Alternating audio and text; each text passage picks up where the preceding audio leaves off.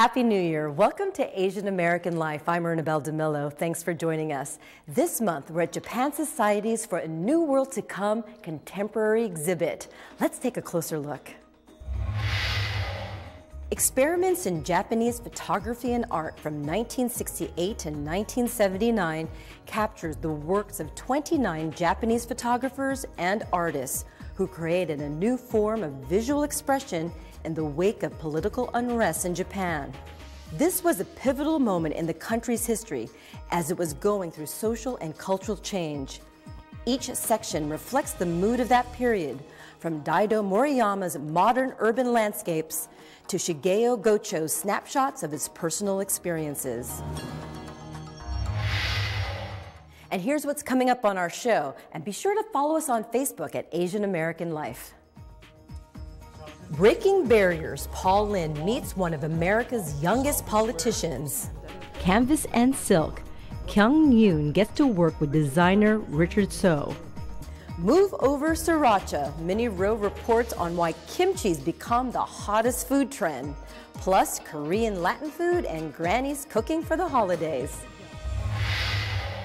24-year-old Jonathan Wong is one of the youngest Asian Americans in elected office. Paul Lin met up with him recently and has more with the political newcomer. I'm Paul Lin. We're meeting Jonathan Wong. At 24, he's one of the youngest elected officials in the U.S., and he's still pursuing a legal degree here at Brooklyn Law School. Jonathan, the student, earns his law degree in 2017. A licensed real estate broker in New Jersey, his focus at night right now, real estate loan closings and corporate tax law. Brooklyn's great because of the wide variety of clinical offerings that they have. It really gives the future lawyers, students, hands-on experience with clients. Outside law school, Jonathan's getting plenty of hands-on experience as a New Jersey politician, more specifically a councilman helping his constituents in Mahwah Township. Residents will always come to me with their concerns, their hopes, as well as messages that they want to convey to the community. Jonathan ran for a council seat in 2013, the year he graduated from Baruch College. A close finish gave him hope, so he ran again the following year. Despite a crowded field, 11 candidates, and opponents pointing out his youth and inexperience, Jonathan won a council seat running on a platform of transparency in government and low taxes. Jonathan, please repeat after me.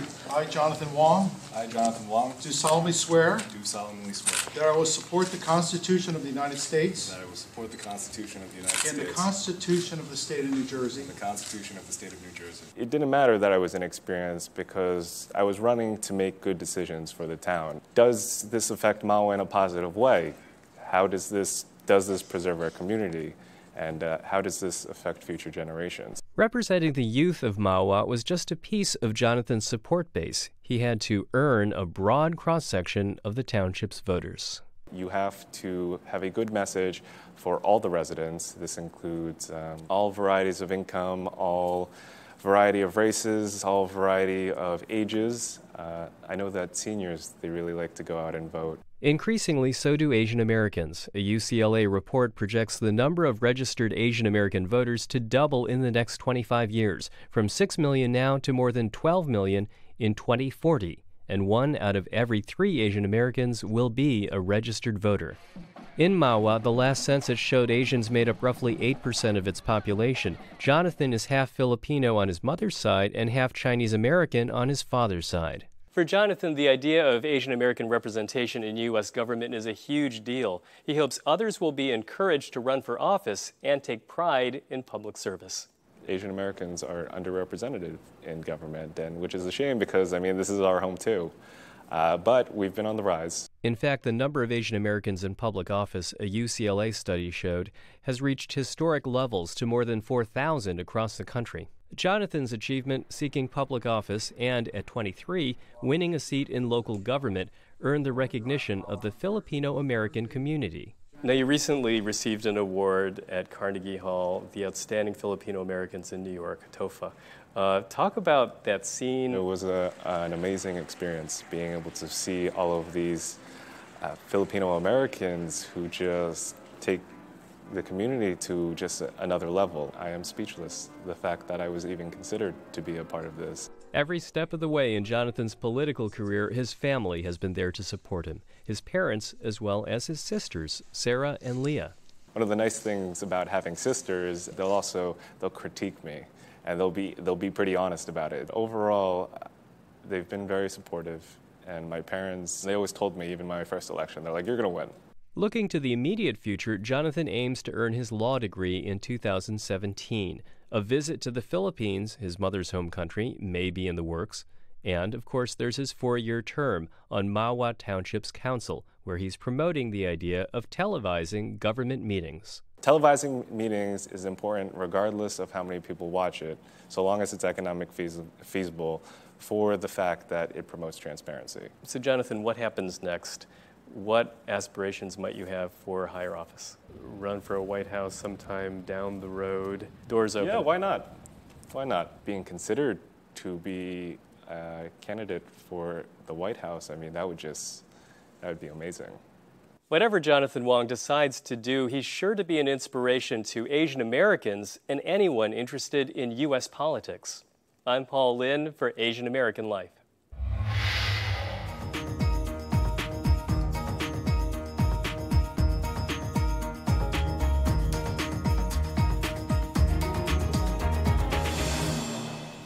I'm Kyung Yoon in Tribeca with the artist Richard Tsao, whose works are inspired by his Asian roots, but with a completely contemporary and colorful take. Richard Tsao has called New York home for more than 30 years, but his art is dotted with colors and influences from Asia. His recent exhibit at the Art Projects International Gallery in Manhattan is a good example. These are my works on paper. It's called Rounds. This body of works actually was inspired by Chinese bronze mirrors that I saw when I was at the National Palace Museum in Taipei many years ago. The oil paint is applied onto round plexiglass, and there are many, many layers, just like the mirrors themselves has a lot to do with many layers of polishing and polishing until the owners can actually see the reflection of themselves. It's really a process that he takes so much care in making his art, and it's very sort of well thought out. Also has connections to his signature work that's produced in his studio he calls Flood Room. The Flood Room is where Richard Tsao has created his unique signature paintings inside a completely sealed and waterproofed studio that is kept heated at 110 degrees. His technique is like no other artist's. He mixes his own pigment and paint with marble dust on canvas. The pieces are soaked, dried, painted, and flooded in a process repeated over many years, a labor-intensive art form that creates an encrusted alchemy of colors and textures. They're bumpy. They're more like outer space terrain or landscapes that we see from satellite pictures. The process is very tropical in a way because I grew up also with lots of flood. I guess everything that I do in terms of my art or my design is very influenced from my childhood. Richard Tsao was born and raised in Bangkok, Thailand, a country flooded not only with monsoons, but with the vibrant colors of tropical flowers, food displays, and the hand-woven silks that he vividly remembers from his childhood. 13 years ago, on a visit home to Bangkok, he was inspired by the beautiful silks of his homeland to try his hand at a very different art form, working with fabric. Richard started designing women's clothing, he says, at first just for fun. Since then, it's turned into another creative outlet for him, with his designs being sold in museum shops throughout New York City and even the Metropolitan Opera, where his Carmen jacket and the Pagliacci jacket are popular sellers. His studio in Jackson Heights, Queens is brimming with design ideas and color swatches that turn into luminous and multicolored jackets, scarves, and accessories. I like color, so it seems like the silk as a medium works very well for what I desire. I grew up with beautiful Thai silk. I was always fascinated with seeing a silk being hand-woven. I'm very happy that the tradition is still very much alive, and I work with these wonderful silk weavers who actually weave the silk specially for me. It doesn't need the scarf, but it really makes it a lot more festive. Yeah, a lot more fun. Richard occasionally enjoys dressing friends like Anna Bonfi, who is visiting from Milan, Italy. It's fun. It's so much fun. And red is really her color. It is, yes. Everybody has a color, and red is a color. Yeah, I wear red a lot. And just like green is your color. Yeah. So. Well, so now the artist has spoken. So actually, the two of you together, it's quite, the colors are quite something. This is so much fun. I'm sure that I'm going to wear Richard's clothes to La Scala, and I'm sure that everybody is going to ask me, "Oh, where did you get this wonderful coat?" And I say, "In New York." I don't know whether I have any specific ideas in terms of the concept of my clothes, but I like fun and festive. But I think that's a little bit of my philosophy in life. A little bit of festive, a little bit of fun helps, because I think we all work so hard. How do you see yourself? As an artist first? Designer? I would consider myself a little bit of everything. Artists, making paintings was always my first passion. I consider myself the accidental designer. And I really did not think that it would continue for this long, but happily it has. And Richard says he's looking forward to finding new ways to keep expressing himself as a painter and now as a fashion designer, as long as it's all injected with a huge dose of fun. I'm Kyung Yoon for Asian American Life.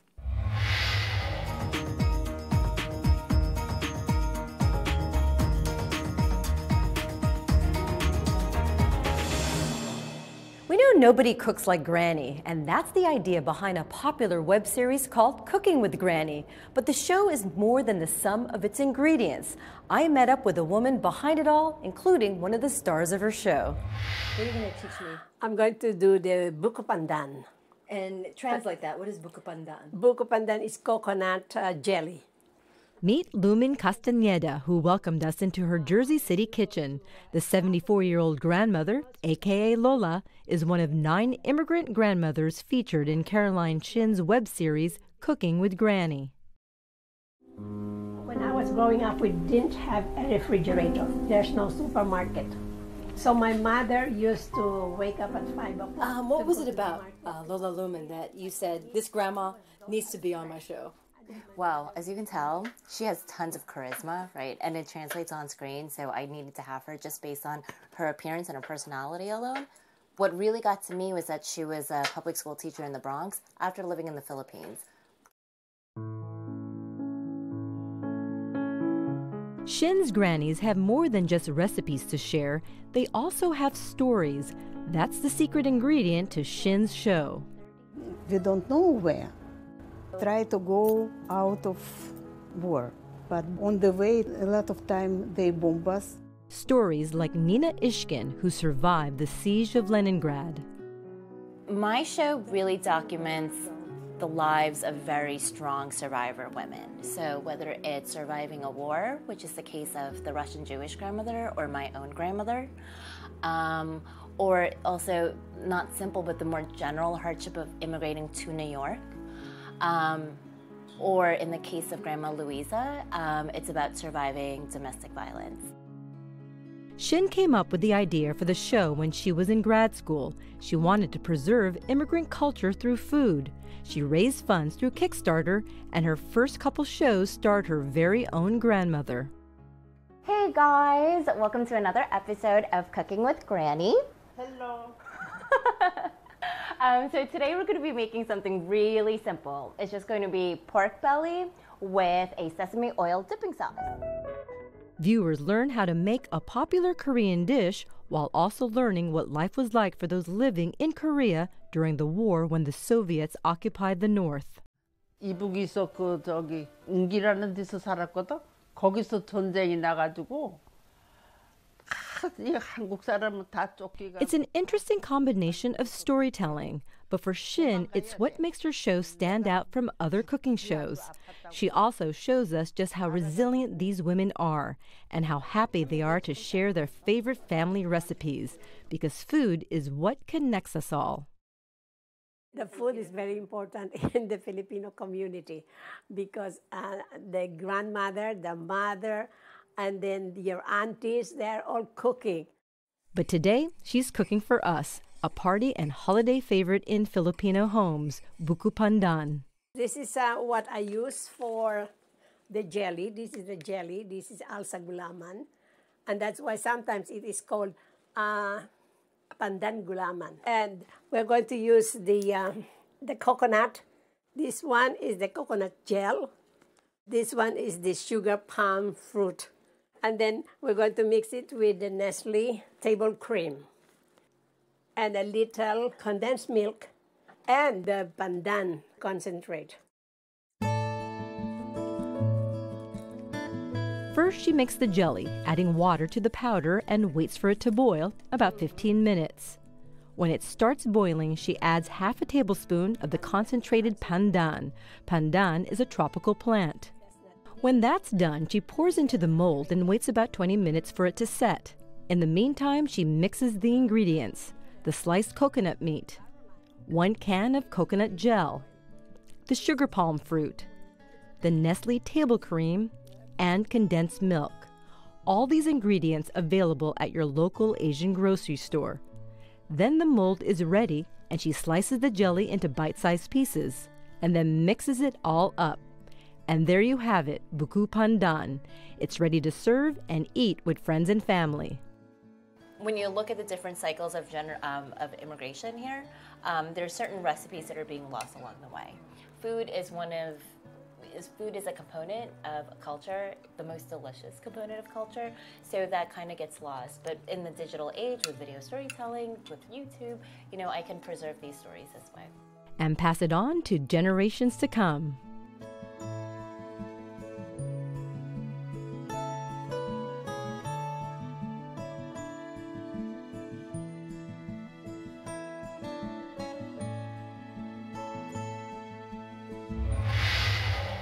And speaking of spicy food, a Venezuelan chef won over the taste buds of Korean food critics with her Latin Asian cuisine. Let's take a look. Korean and Latin food are a match made in heaven because you can play with the ingredients and you're gonna have really a good mix at the end. The food is not much different because the concept of the food, Latin and Korean, is to share and to make people happy.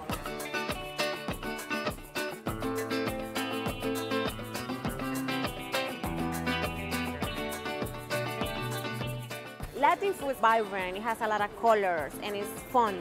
And the same thing that I discovered is that Korean, they add that to their food. Like they have that colorful plate and the table has to be colorful, so it's like a really good combination. The dish that I'm gonna prepare is a fusion between Korean and Latin food. First, I'm gonna make the bulgogi, which is the Korean barbecue. And I'm gonna use green plantains and avocado, which is big for a lot of Latin countries, especially for us. I'm from Venezuela, and we use these ingredients mostly every day.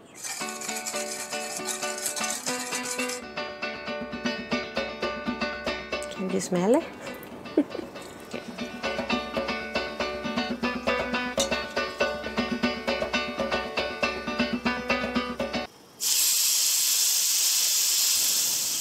So we're doing this just to make it a little creamy. It's not a guacamole, it's just a creamy avocado, just lemon or lime.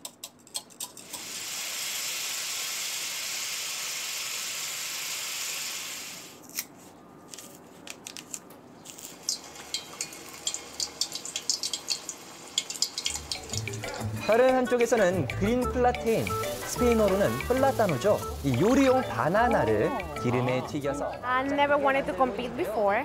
Never thought I was going to win. I wanted just to go for the experience and to have fun cooking my dish that I created. It was my baby, but I was fortunate enough to win the first place. And winning the competition here is what gave me the opportunity to travel to Korea. New York was the preliminaries, and the final competition, semi-final and final, was going to be in Korea.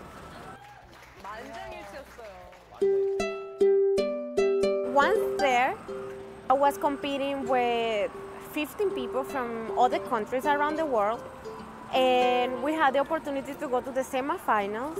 and 5 people were selected to the final. It was a great opportunity to be there. It was a learning experience, and it changed my life. I had the honor to meet the Korean president here in New York. She made an appearance at the Korean Cultural Center, and she gave us the honor, me and another 15 people, to be honored as a Korean cultural patron in New York. And we are the first ones to receive such an honor. So it was a really, really important day for me. As a Korean patron, we have to promote not just culture, but also food, technology, and more people visiting, either here in Koreatown as also in Korea. Every event that is being held here in New York, I'm part of it. I go, I learn, and probably one day I'm gonna be able to just like give classes about Korean and Latin food. And the final touch. Buen provecho.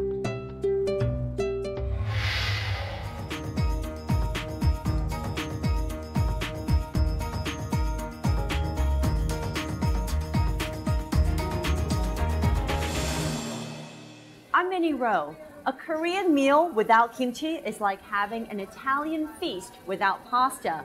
This national dish of Korea was until recently known to the world as that stinky, spicy, garlicky cabbage. But kimchi has become the new darling of the global culinary world. These days, it seems kimchi is everywhere.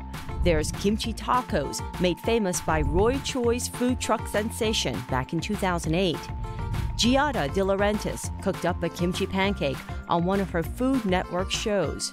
Whole Foods has dedicated an entire shelf to kimchi. There's kimchi-flavored tortilla chips, kimchi chocolate, even kimchi-flavored soda. Yes, kimchi is enjoying a boom lately, thanks to the recent popularity of Korean food and the rise of Korean-American chefs like David Chang of New York City's Momofuku, Hooni Kim, chef and owner of Danji, the first Korean restaurant to receive a Michelin star. And there's the ever-popular Philip Lee's kimchi taco truck. But kimchi is not just a passing fad. In Korea, it is indisputably the national food with a long-standing history that goes all the way back to the 7th century, when Koreans began experimenting with salting and fermentation to preserve food. In a country with 4 distinct seasons, it was a way to ensure that essential vitamins and minerals found in vegetables could be enjoyed all year round. There are dozens of different kinds of kimchi. The most well-known is pechu kimchi, made from Napa cabbage. But there's also oi kimchi, made from cucumber, gakdugi, from daikon radish, pakimchi, spring onion.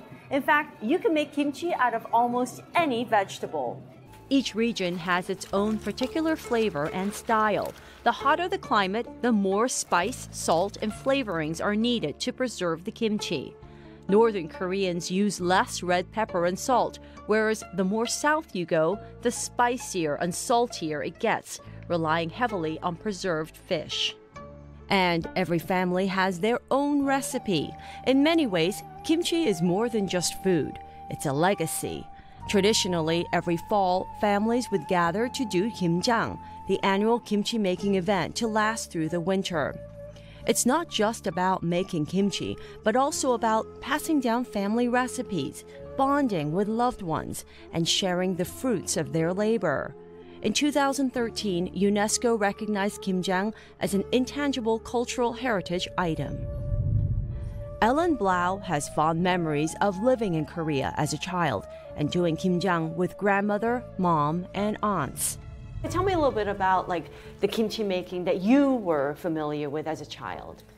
It was always, in Korea, it was always cold, and we were always running around, and Grandma would be yelling at us to stay away. And I feel like they had crates of this cabbage, and you could smell it, and you could, when Grandmother touches your face, you could feel the spiciness of her hand because they didn't wear gloves. When I smell it, I remember that. And I remember tasting, it was like a candy. My brothers and I used to fight over who's going to get the next. The little piece of yellow cabbage with a little bit of radish thrown in our mouth by our grandmother. We used to fight over that. However, even in Korea, fewer families are making kimchi during Kimjang, as the number of multi-generational families living under one roof diminishes. And with kimchi readily available at every supermarket, a growing number of people are opting to purchase kimchi instead of making it. Blau says she wants to continue the tradition as long as possible. I want to learn everything from Mom. I mean, because not just kimchi, but making all the sauces and things like that. And I look at my daughter and I'd like her to understand the world wasn't always like this.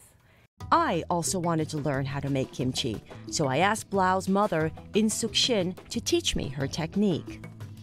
So tell me, so you buy the cabbage, and then what do you do in the first step?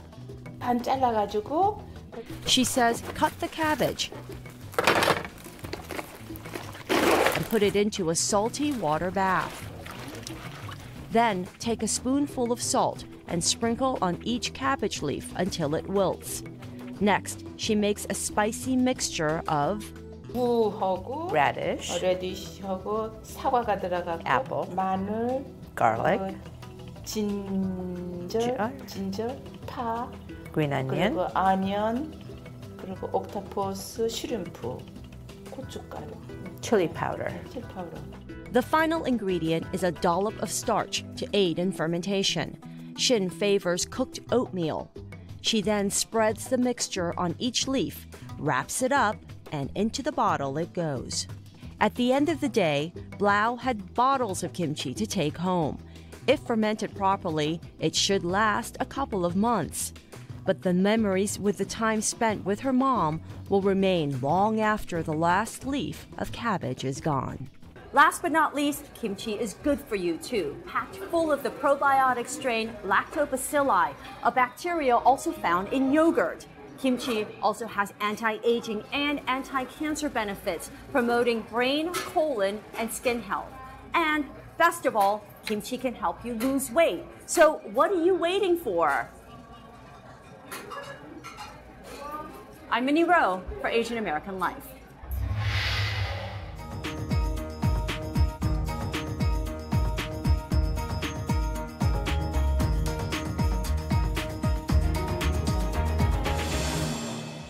That's our show for now. Thanks for joining us. Be sure to like us on Facebook at Asian American Life, and don't forget to stop by the Japan Societies for a New World to Come, Experiments in Japanese Photography and Art. I'm Ernabel Demillo. We'll see you next month.